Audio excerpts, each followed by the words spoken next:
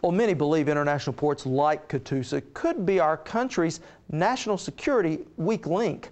Earlier, I visited with Donald Hamilton, the executive director of the Memorial Institute for the Prevention of Terrorism. It feels as if there are many more security measures now in place. Also feels as if there's many more threats now in place. Am I just being naive that were those threats already there and we just didn't know about them? The world is different. It's not that there are more threats, there are more serious threats. The willingness to kill thousands, the willingness to kill hundreds of thousands, even millions, now exists in a way it did not exist 25 or 30 years ago. I have little doubt that Al-Qaeda, if they got their hands on a functioning atomic bomb, would do everything they could to set it off. They wouldn't stockpile it, they wouldn't use it for leverage.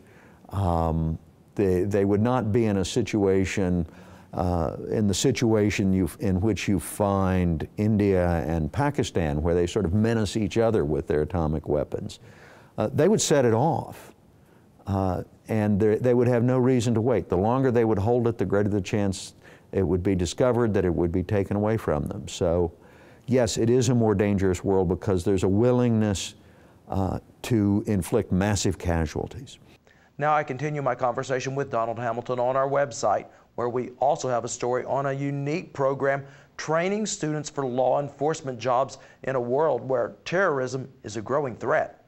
Basically, it's a end-of-the-year project where the students take all that they've learned from the year and get a chance to apply it to a real situation. To see more on how students are learning to make life and death decisions, just head to OklahomaHorizon.com and click on this week's Value Added.